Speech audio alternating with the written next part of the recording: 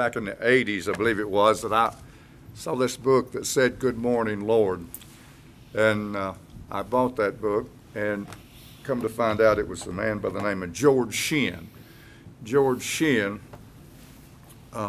was the man. He's a millionaire, very wealthy man. But Bible college I went to, he supported preachers, and he donated lots of money to the college there. And I found out that every morning, he opened his window and said, "Good morning, Lord." Nothing like that, is it? Just to address the Heavenly Father. And he brought the Charlotte Hornets in to Charlotte, and then I think they went to Louisiana, New Orleans or something since then. But he's a very good Christian man. Anyway, we're glad you're here. We appreciate those who visit with us. This is the 63rd homecoming of Hillcrest. Do we have any founder members here? Who are the founders? Anybody? Hold up your hand, anyone? Okay, we've got some here. Oh, we got several founder members. Well, God bless you, and you're still here, and praise the Lord for that. And we're just glad you're here, and appreciate our visitors. And I'll introduce Gabe just in a few moments. But anybody ever been to the Comedy Barn? That is a fun place to go, right? I never laughed so much in my life at them crazy people. It's a good Christian place. You know, you don't find many anymore. But I went up there and I saw these guys. I'll tell you, Mitzi, she just lost it up there a few times, you know. She's so funny. And it was unbelievable, the talent that these people have to do what they do. So anyway, I'm endorsing them. It's a good place to go. I enjoyed it immensely. Now, no service tonight, but we're going to have a wonderful meal over here in the fellowship hall. As Brother Earl said, you're going to see a different building over at what it used to be. It's just a beautiful place. And I say again, for the trustees and all the other volunteers that's worked on that building, thank you for what you've done. It's been a beautiful job. And I guarantee you guys won't go away from here hungry. If you do, it ain't these people's fault. There'll be plenty to eat, and we're glad you're here. And we just appreciate you visiting with us. I don't think I see anybody that's not been here before. I know Gabe. Did you come? Did Amber come the other time you was here? Okay, so really they've been here before. But anyway, we're delighted, and I'm going to let Gabe come. But I don't know of anybody. Let me say this before I do. Now, I'm not endorsing no candidate, but you all need to vote Tuesday, okay? That is our God-given right to do. And I encourage everybody to do that. Just vote. And so don't forget that. Now, I don't know of any two people that I love any better than these two. This man here, I'm down at Dodson. I'm an old man, and he was a youth pastor. And he said, "Won't you come preach to my youth?" Me preach to youth, you know? And yeah, he said, and I got up there and found out he preaches like I do. He preached them just like I did preach anybody. And those youth, he had 70 youth in that class. And I want to tell you, him and Amber did a wonderful job. And when you go into the Dodson church, you'll see all them youth lined up right in front down there and praising God and lifting their hands. And him and Amber did a wonderful job with those youth. Unbelievable. And I began to grow. And I guess 6, 7 years now that Gabe and I have been friends. He's one of the finest pastor friends that I've got. And we talk about it every week, sometimes 2 or 3 times a week. And he got associated with my Alabama son-in-law. I forgive him for that, but he went up to done a mission trip in Asheville, up there at a church that I used to pastor, and then children's home in Asheville, and they did a wonderful mission trip up there. And hopefully this coming year, we're going to join together with Providence, with our youth, to go up to Asheville and do some kind of a mission trip up there. So hopefully we can get that worked out. So anyway, Gabe Brown, who is now the pastor of Providence Baptist Church, doing a wonderful job up there, him and Amber, and Kirsten, Kinsley, and Joseph. I got it. These 3 wonderful children. And so they're down in Children's Church. But anyway, I guarantee you that God will bless you by hearing Brother Gabe preach the Word of God, because he just loves God, and he loves the Word of God. And had the privilege of preaching up at his church in that revival, and just had a wonderful time. And we just praise God for him coming, being able to come. And so we're just going to turn him loose and let him go. And I told him there's no restraints. Just preach what God laid on his heart, and he will.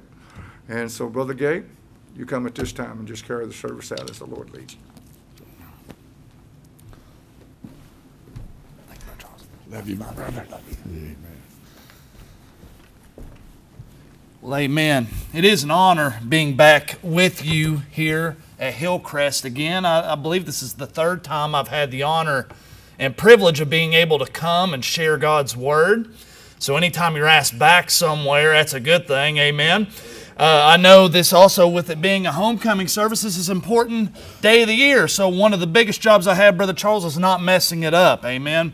So I want to thank you, Hillcrest Baptist Church. Wonderful, wonderful people. We had Brother Charles come. We had a revival here about a month ago, a little over a month ago actually. Had a wonderful lineup of preachers, Brother Charles being one of them. And I know you guys came and supported him, and that says a lot of you guys. So I want to let you all know how much I appreciate you, Hillcrest Baptist Church. I also want to let Brother Charles know. He knows how much I appreciate him. As he said, we talk probably once a week at least. We call on Mondays, talk to one another, and with me being a young preacher, I kind of consider myself being similar to a Timothy and him, and I'm bragging on God and saying this. To me, he's like a Paul is to a young Timothy, because that's what Paul did, is he poured in to young Timothy. So I appreciate him, his willingness to sit down and talk to a young, dumb preacher like myself, because that's what I am. I barely graduated from William Blunt, amen. But I made it, got up to Maryville College, graduated from there. But I so love your pastor, and I'm so thankful for him. You are very blessed to have him here. If you would turn in your Bibles to the Gospel of Luke, chapter 15. You know, when Brother Charles talked to me about coming and preaching on this particular day, you're thinking, okay, homecoming, God, what would you have me to say? What message would you have me to bring? And this is where he led me. Luke chapter 15. A very familiar passage of Scripture. I know probably everyone in here who's been in church any amount of time has heard this parable preached, the parable of the Prodigal Son. However, I do believe that through this message today that God will reveal hopefully some new things to you, as He has done for me. As I've studied this and preached this and listened to other people discuss this topic, I've learned a lot of things. It's amazing how when you read something from God's perfect inerrant Word, amen. Let's go ahead and start right there. Y'all do know this is perfect, amen. This is our source of truth. It's inerrant, it's infallible. This is where we go with any of life's problems. This is where we start, and this is where we stop. Just in case you were wondering, anything that I say is going to be, the best that I know how, is going to be from this source of truth. That's so important in today's times to realize, where do you get your answers from? I see on TV all the time, there's polls, and they'll say, what do you think about this? And then they'll show a statistic from the 1940s or 1950s, and then they'll show what people think now.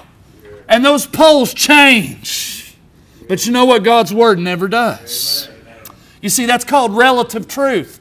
Relative truth changes. Relative truth is when people lick their finger and put it up in the air and see how the wind's blowing, and they go with the crowd. Where absolute truth never changes.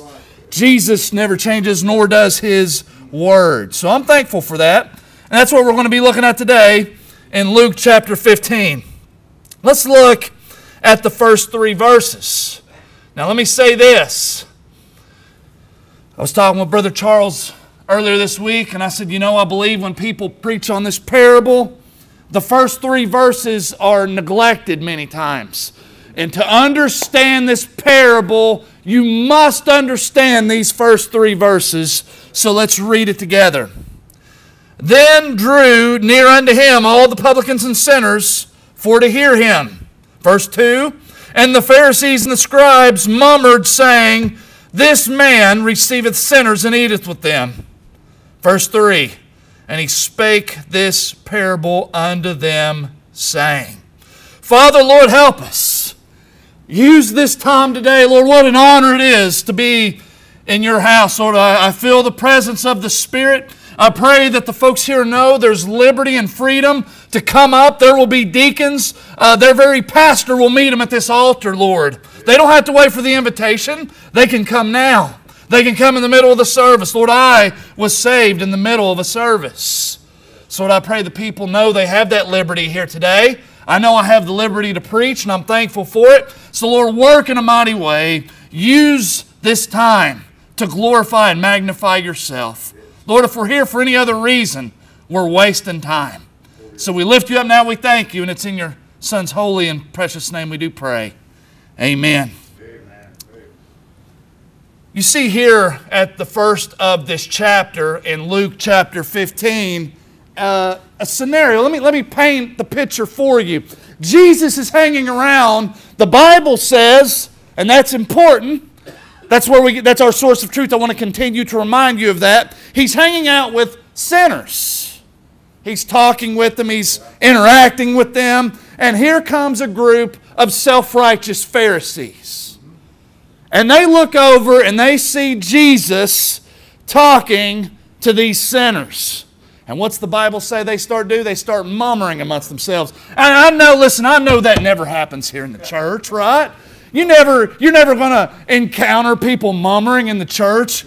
I hope you can sense my sarcasm there. But there's murmuring, there's talking, there's whispering about Jesus, the one who's been manifested in the flesh. He's 100% God. He's 100% man. He's omniscient. He knows what they're talking about. He knows. He senses what's going on. And then it says that in verse 3, and he spake this parable unto them, saying. Now, he shares 3 parables. Parable of the lost coin, parable of the lost sheep, and then the parable of the prodigal son. We're going to focus on the 3rd parable today. But he shares 3 parables, and the 3 parables, and by the way, let's define what a parable is. It's so important in today's times. Again, we talk about what our source of truth is. It's important to define terms. A parable is an earthly story with a heavenly meaning. That's what I love about Jesus as a teacher. When you look at his parables, he meets people where they are. He uses illustrations and applications that the people can relate to. The children of Israel were an agricultural people. Now look at his parables. So many of them are about farming. We live in the country, right? We live in the mountains. I love living here. I've lived here my whole life. I go up north somewhere and I ask somebody for a Coke and they say a pop, and I'm like, no, I'm talking about a Coke, all right? I go out west and I'm trying to order some biscuits and gravy, and they say, we don't serve biscuits and gravy out here. I'm like, well, ship me back to Tennessee where we can have some biscuits and gravy. I better stop talking about food here because I know we got some waiting on us over here. But anyway, we see them talking about Jesus, and he speaks up, and he knows, he tells these 3 parables. Now let's fast forward down in our text to verse 11. And we have bypassed the first 2 parables, and look at verse 11 with me. And he said, a certain man had 2 sons. And the younger of them said to his father, Father, give me the portion of goods that falleth to me. And he divided unto them his living. And not many days after, the younger son gathered all together and took his journey into a far country. And there were wasted his substance with riotous living. When he had spent all there, arose a mighty famine in that land, and he began to be in want. And he went and joined himself to a citizen of that country. And he sent him into his fields and to feed the swine. And he would fain, verse 16, have filled his belly with the husk that the swine did eat. And no man gave unto him. And when he, look here, verse 17, there's a light bulb moment for him. And when he came to himself, he said, how many hired servants of my father's have bread enough and to spare, and I perish with hunger? I will arise and go to my father, and I will say unto him, Father, I have sinned against heaven and before thee, and am no more worthy to be called thy son. Make me as one of thy hired servants. Let's discuss what's gone on here. You have a son, and by the way, let me say this before I even get into that. I always heard this preached as a young man when I got saved growing up. I always heard the parable of the prodigal son preached in a context of a backslidden Christian. I've always heard it that way. I'm going to challenge you today. I'm here to tell you right now that that one son that left was lost. And I'm going to explain to you why. Because I respect many of the men who have preached the text in that way. But I'm going to explain to you why I believe that that one son was lost. There's actually two sons, but I'm going to explain the one son's circumstances. You see, he goes to his father and he asks for his inheritance. Now, in that culture, a precious lady up here a moment ago was talking about the martyrs, and she was talking about how across the world there are people that are being martyred for the sake of the gospel. She's absolutely correct. I've got a brother that lives in London, and he's had the opportunity to lead Muslims to Christ. And those Muslims go back into their community, and listen, they are cut off, and sometimes they're beaten, sometimes they're killed. It's unfortunate, but that's the world we live in. Obviously, the prince of the power of the air does not want the gospel to be spread. Amen?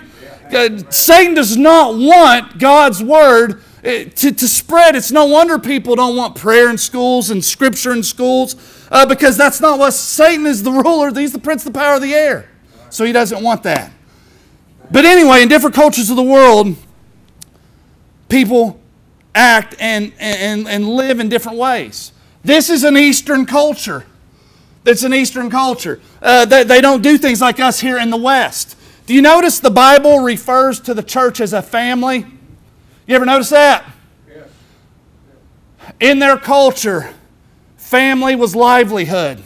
You could not go off and break away from your family. And if you were to do that, it would be suicide.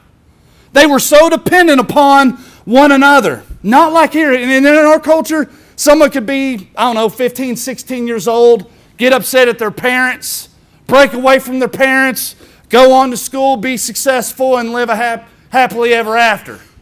Not so in this culture. If you broke ties with your family, it was suicide. Do you remember what Jesus, when he was on the cross, what did he look down at John and say? He said, "Behold thy mother." You know why? She wouldn't have been able to survive without John. It was so different. So we must realize that as we're reading this. So this young man goes to his father, looks at him and says, "I want my inheritance." While he's still living. That's not typically what happens in that culture. If you were to say that to someone, you know what that's saying? You're dead to me. You're dead to me. Give me my inheritance. You're dead to me. That further evidence of that's what's he do right after he receives the money? He moves away to a faraway country. There's obviously no relationship between this son and this father. No relationship. So we see that. That's something I wanted to point out. So he takes his inheritance, he goes off to a faraway country, and it says that he starts to blow it, he starts to spend it, and it gets to a point, it says in the Scriptures, there was a famine. There was a famine. Now this famine occurs, he loses all his money, then where does he end up working? With the pigs. Let me remind you, there in the Old Testament, there are different types of laws. Civil law, ceremonial law, and moral law. We are no longer under the civil and ceremonial laws because those are laws to the Jews. We are still under moral law, which would be like the Ten Commandments. But there were dietary laws, for example.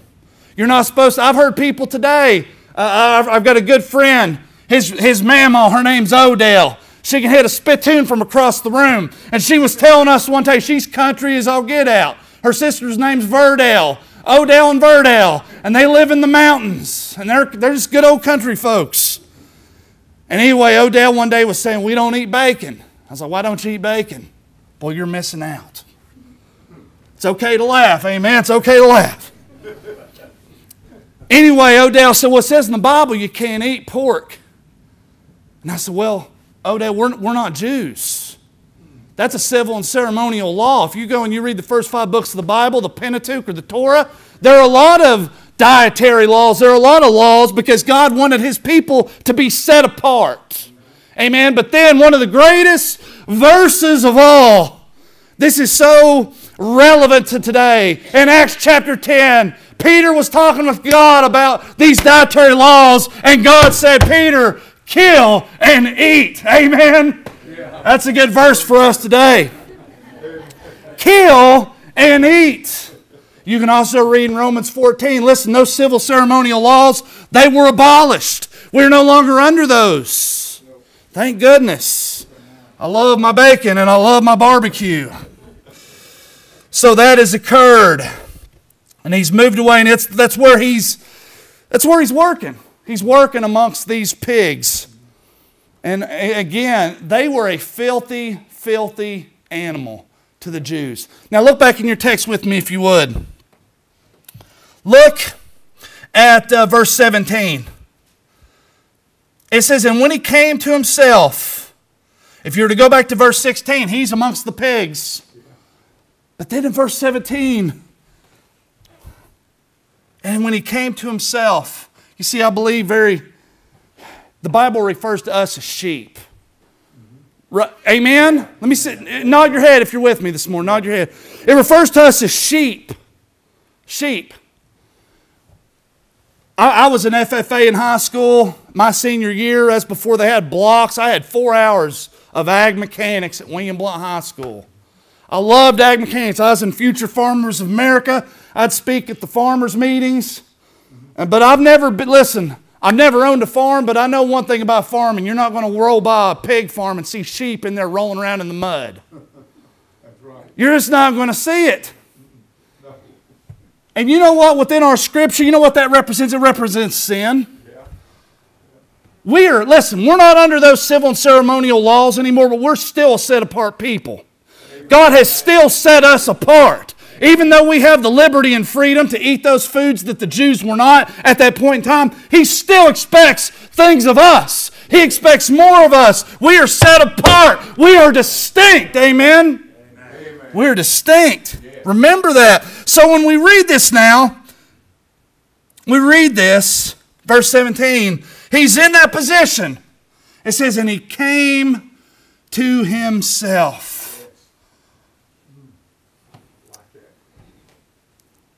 I pray today that someone through this message comes to himself or herself. And you realize you're lost, you're undone, you're in need of a Savior. Let's read on here. Let's continue to read on. So he came to himself. He says, "Oh, arise, go to my father," verse 18. And he says in verse 19, "I'm no more worthy to be called thy son. Make me as one of thy hired servants." Now look at verse 20. It says, and he arose. So he took action. He took action. Some of you in here today, you need to take action. You're living in sin and you continue to live in that filth. You need to rise up this morning. You need to take action. You need to arise. Came to his father, but when he was yet a great way off, his father saw him and had compassion and ran and fell on his neck and kissed him. You know, I grew up, my dad's 83 years old. He's old school. Grew up, had 2 pair of overalls. He told me one time he remembered having a house with a dirt floor. And when I grew up, my dad used the hickory tea on me. Y'all know what the hickory tea is, amen? Yeah, amen. Some of the youth in here, if you don't know what the hickory tea is, ask your parents. If they don't know what it is, ask the grandparents. They'll know what it is. But my dad used the hickory tea, and I remember there'd be times I would do things at school. I'd get in trouble. I knew the principal had called my dad. So my dad and him were friends. That was my luck. They grew up together. Gabe's got in another fight in school.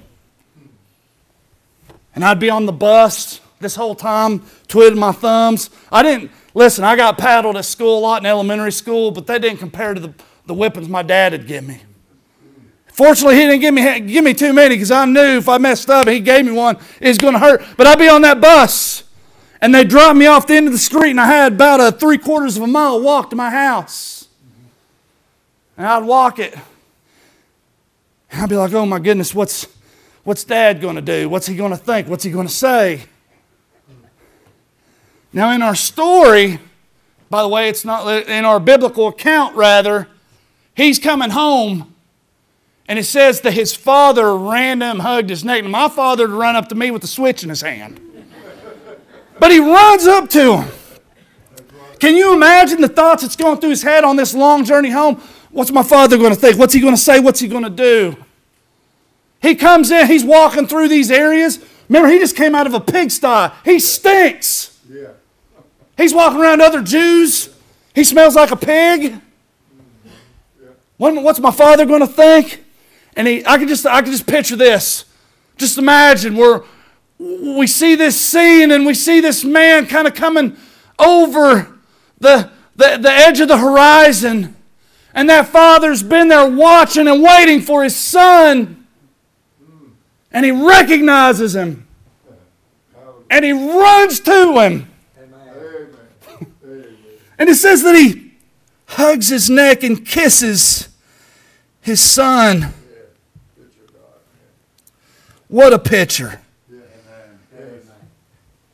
And had compassion and ran and fell on his neck and kissed him. And then verse 21, and the son said unto him, Father, I have sinned against heaven and in thy sight, and am no more worthy to be called thy son. But the father said to his servants, bring forth the best robe and put it on him. Now there's 3 gifts that he gives. 3 gifts. I'm going to go through them one by one because each one of these are important to understand. The first gift that he receives is a robe. Remember, let's go back. Let's rewind for a second. He left his father, looked at him, said, I want my inheritance. You're dead to me. Moves to a faraway land, blows his inheritance, ends up in a pigsty. His senses come to him, spiritually speaking. He starts on this trip. He gets to the horizon. His father sees him. He smells like pigs. He's filthy. And his father runs up, hugs him, kisses him, and says, bring the robe. Do you know what that is? That's the robe of righteousness. I remember, hey, listen, I'm fired up. I'm not going to use the steps. I remember at Friendsville First Baptist when I was in the back row. And I was lost and undone. I thought I was a believer. I was these Pharisees. I thought I was getting to heaven based on my righteousness. And I'm sitting there and I come face to face with a holy and righteous God. And I recognize my lost condition. I recognize my lost state. And I got up and I went to that altar and my pastor would have been sitting about right here. And I leaned down and I said, Brother Mark, I'm lost. Mark Grubb. I think I saw his niece in here earlier, somewhere in here, but I was lost and undone. And we got to that altar and we prayed, and I, for the first time, opened my eyes. And I was a miracle. And I know that's happened here. And that's what this parable's talking about. He had come. Before I got up out of my seat, I was filthy. I was dirty in my sin. But I got up. And Jesus met me at the altar, and He wrapped that robe of righteousness around me. And that's what happens here in our text. But the father said to his servant, bring forth the best robe and put it on him. Not only that, he's not done yet. Amen. He's not done yet. You're saying, wow, that's great. Amen. Praise God. He's not done. He's not done. The next thing it says, look here, and put a ring on his hand. You know what that ring represents? It means he was distinguished. It means that he was set apart. There's something different. Hey, he wears this ring. He belongs to God Almighty. It's just amazing. And then look at the last thing. And shoes on his feet. Now here's something. We talked about culture. We talked about how different people in different parts of the world are different. It's the same thing here. You probably wouldn't think about anybody, especially us being East Tennessee hillbillies, someone running around barefoot, right? But in this context, if someone's walking around barefoot, you know what that means? It means they're a slave. Slaves ran around barefoot in ancient Palestine. So when he places those slippers upon his feet, what he's saying is this. He's saying, listen, you are no longer a slave. Now let's connect that parable to what God means by it. You are no longer a slave to sin. That day I walked down the aisle, or rather ran down the aisle and tackled my pastor because I knew I was lost and undone. Same thing happened. I got wrapped with the robe of righteousness. Spiritually speaking, a ring was put on my finger, and he put those slippers upon me because I was no longer a slave to sin. Doesn't mean I don't sin at times. We all do. But we don't practice it. We don't embrace it. Those are not things that we rejoice in. When you sin and I sin, listen, there's been a new owner that's moved into this temple. It used to be Satan. And Satan did whatever he could to destroy this temple. Some of you in here maybe have had renters and they destroyed your place. Jesus came in and he remodeled it. He went into the closets and he pulled out all the sin. He did whatever he wanted to do because he owns it. But unfortunately, there are times that I still sin against him. But I'm no longer a slave, and neither was this man in our parable. Look at verse 23. And bring hither the fatted calf, and kill it, and let us eat and be merry, for this my son was dead. You notice that?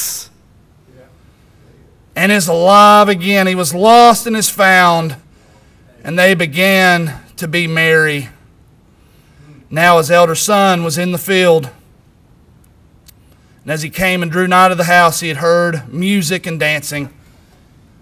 Before we talk about this other son, when we look at our text here, guess what happened when this son was found? There was a celebration. Amen. And when someone gets saved, when they fall on their face and they do it in humility and they humble themselves and they recognize, I'm lost, I'm in need of a Savior. Oh, there's glory. There's rejoicing going on in heaven.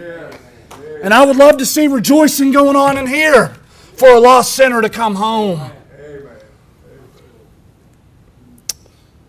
Verse 25, now his elder son was in the field, and as he came and drew nigh to the house, he heard music and dancing. And he called one of the servants and asked what these things meant. And he said unto him, thy brother is come, and thy father hath killed the fatted calf, because he hath received him safe and sound. And he was angry and would not go in. Therefore came his father out and entreated him. And he answering said to his father, lo, these many years do I serve thee, neither transgressed I at any time thy commandment, and yet thou never gavest me a kid, that I might make merry with my friends. Verse 30, but as soon as this thy son was come, which hath devoured thy living with harlots, thou hast killed for him the fatted calf. Now, here's the scenario. All this celebration's going on for this lost son. Now, here comes the other brother. He comes up over the horizon. He hears all this stuff. He sees all this stuff. What's he do? He questions. He's murmuring. Now, let's go back to the first 3 verses. You remember what happened in the first 3 verses? Jesus is hanging out with sinners. And here comes these Pharisees, these self-righteous Pharisees. And they see what's going on. And they start murmuring. And they start complaining. And Jesus shares 3 parables. He shares these parables. So here's what I'm trying to say to you this morning. This brother that comes in right here in this text that's complaining, he represents the Pharisees. The other brother who comes home represents these sinners in chapter 15, 1 through 3. Study it for yourself. Read it for yourself when you get home. There's a reason Jesus starts sharing these 3 parables. And I love the parable of the lost sheep. I don't have time here today, but let me just real quick share with you about that parable. I remember as a kid thinking, okay, why would Jesus, or why would a shepherd, why would he leave 99 sheep unattended and go after one? You ever wondered that?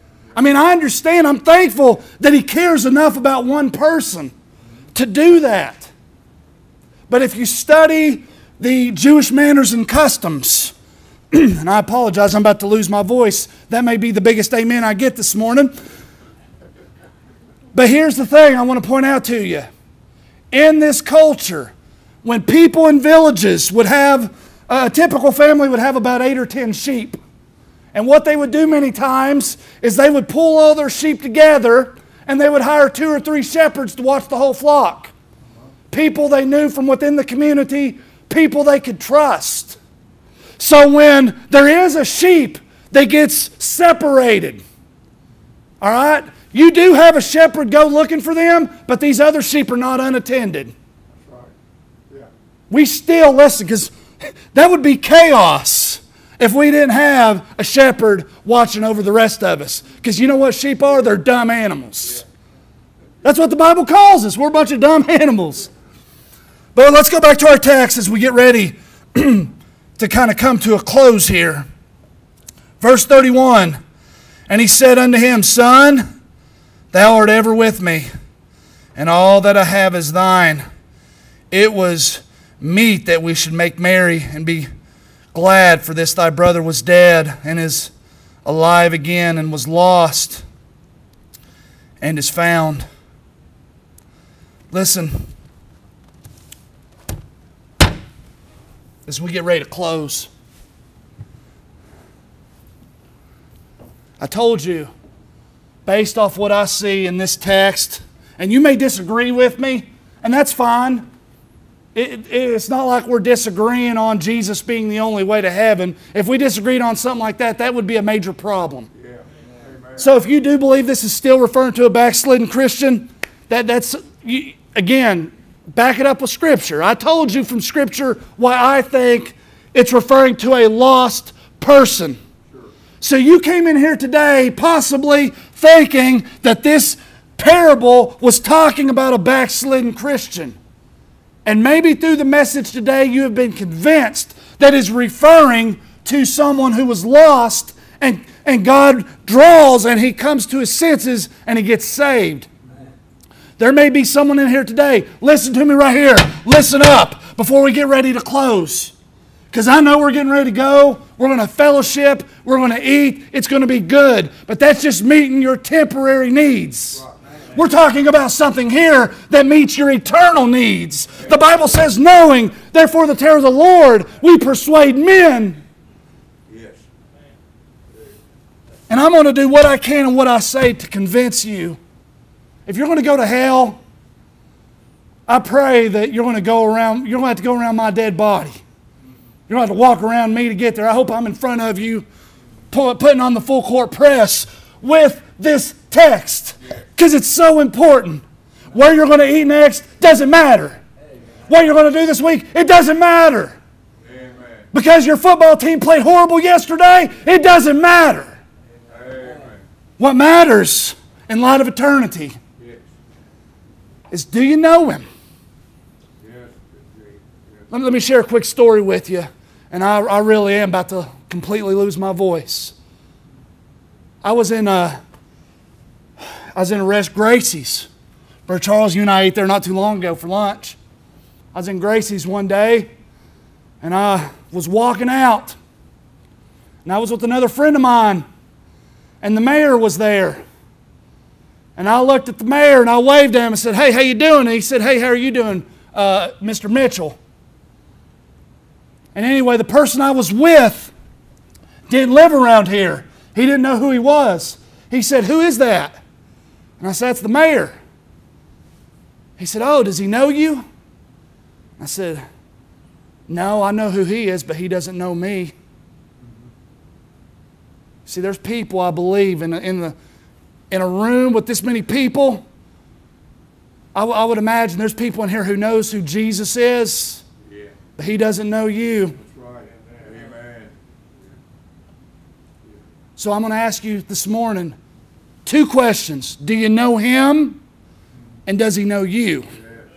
Is there a real relationship? Do the things of God matter? Listen, we talked a moment ago about all these other things that get in our way. Brother Charles, I know he's been there and done this. I've been by a lot of people's deathbeds in the ministry. It's not something I look forward to, but it's something you deal with. I've never had one of them look at me and say, "Hey, let's talk about football. That's right. Hey, let's talk about my new antique car. Let's talk about golf." Yeah. Unfortunately, it takes people to get in a position like that where now they're starting to talk about, well, what's going to happen when I die. And let me tell you something else real quick, and I know we've talked about this before, Brother Charles. Nowadays, they get you so doped up on drugs, there's not near as many deathbed conversions as there used to be. I was asked a few years ago, please go talk to my dad. He's dying. He's under hospice care. I go over there. He's on Deep Space Nine. He doesn't know what world he's in.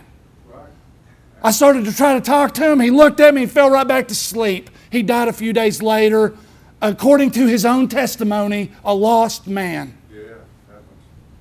So are you gonna take the chances on waiting till you're on your deathbed? Do you not think Satan would love to have the nurses to fill you up with drugs so you are non-responsive? Wake up! Recognize what the text says. You're in a pigsty right now. It's time to get out of it and come home. Hey, you want to talk about a homecoming celebration? We can have one right here, right now. Amen. If you would, bow your head, close your eyes. Brother Earl comes forward, is going to have us a song ready. Listen, you don't have to wait for me to get finished praying.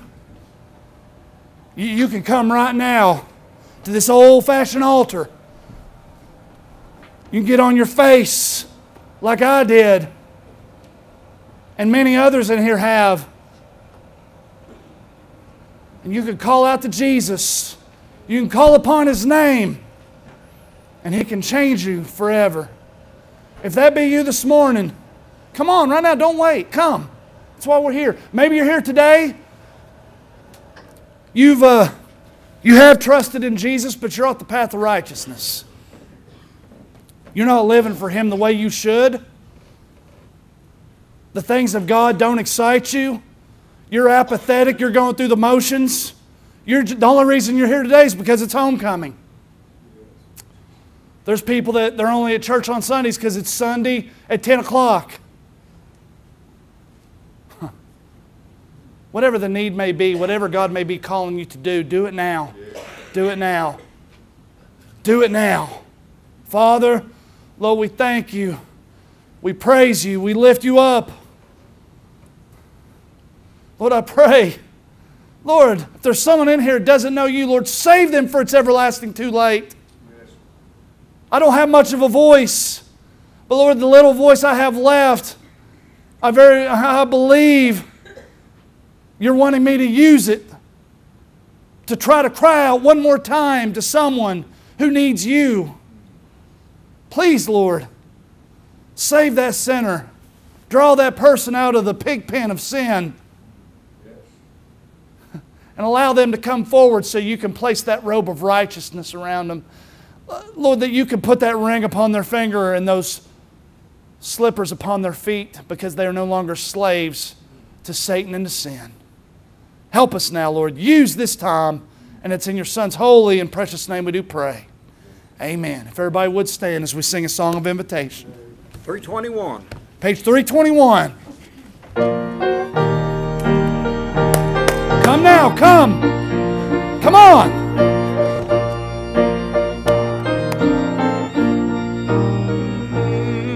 Careless soul, why will you linger, wandering from the fold of God? Hear ye not the invitation, oh, prepare to meet thy God.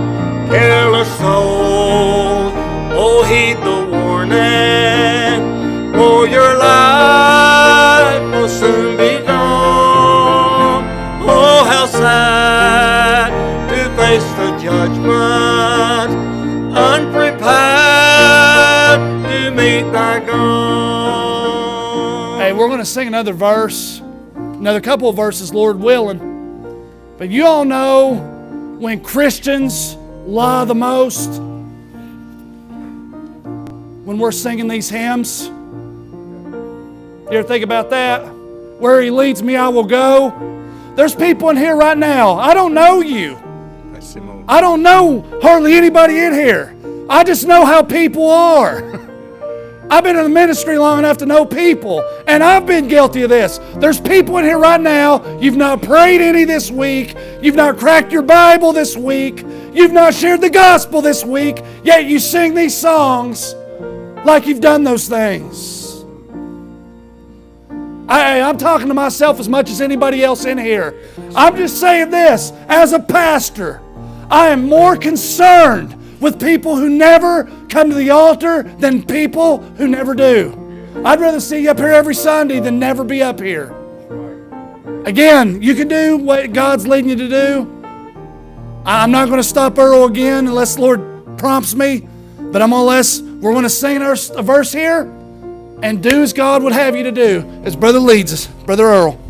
Why so thoughtless are you standing while the fleeting years go by, and your life is spent in folly? Oh, prepare to meet thy God. Careless souls, oh, heed the warning, for your life will soon be gone. Oh, how sad to face the judgment